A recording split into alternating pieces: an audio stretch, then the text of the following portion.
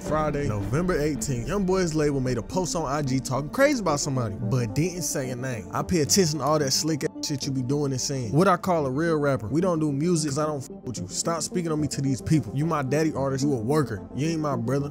You pay me. This nigga Youngboy is so disrespectful. But look, after this got said, it was like everybody was trying to figure out who he was talking to until NOCAP responded. I'm not gonna lie to you, I'm not reading NOCAP long ass essay, but basically it was him just saying how he never did Youngboy wrong, and he was always saying free Youngboy every time he was at a club or venue. It don't matter. He was like he always supported Youngboy. He held it down while he was locked up, and that's really what it said. But before I keep talking, the thing that's probably on your mind is, why did Youngboy even make that post in the first place? It was either a couple weeks ago, recently, I don't know the time frame, but basically NOCAP was talking to somebody.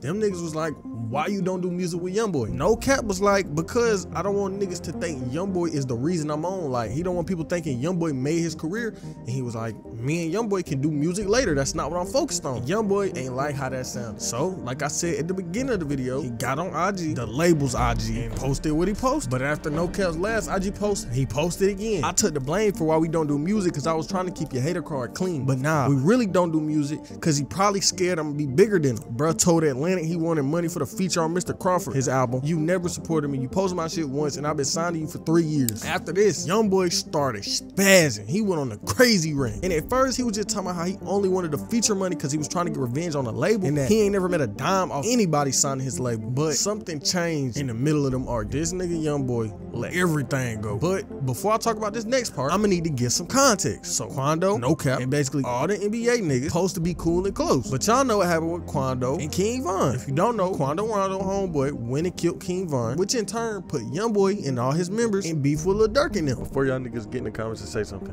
Durk and Youngboy was already beefing, but that situation made their beef worse. So Youngboy made the post. You ran me because I was popping in the moment, and when shit hit the fan, you couldn't even take a picture with Quando. You a bitch. Fuck you, nigga. Let your mama love you. I ain't gonna lie, this nigga Youngboy is so disrespectful. That's some shit you can't come back from. But the beef wasn't done there. You the same kid who had to clear that name when the internet made it seem like you dissing nigga. He out. Why the f would it even matter if the pussy thought you was talking about? You only signed because of Quando, and you ain't shit without him. Basically, at one point, NOCAP said something, and the people thought he was dissing Durk. But NOCAP not wanting no controversy. He cleared it. He was like, I'm not dissing Durk. I don't got no problems with Durk. I don't got no beef with Durk. And right now, it's probably clicking in your head why Youngboy don't f with NOCAP. NOCAP signed to Youngboy knowing all the problems Youngboy be in, and he knew being associated with Youngboy like this was gonna put him in all of Youngboy beefs and problems. So for him to be under Youngboy wing and publicly state he don't have problems with one of Youngboy's biggest enemies is gonna cause a problem. Like, listen, I can understand he don't want to have problems with people and just be peaceful, but you also gotta understand it from Youngboy perspective. What if you and your homeboy closest friend, you start beefing with a nigga, and your homeboy get on IG and tell the whole city he don't got no problems, no beef, he don't feel no kind of way toward the nigga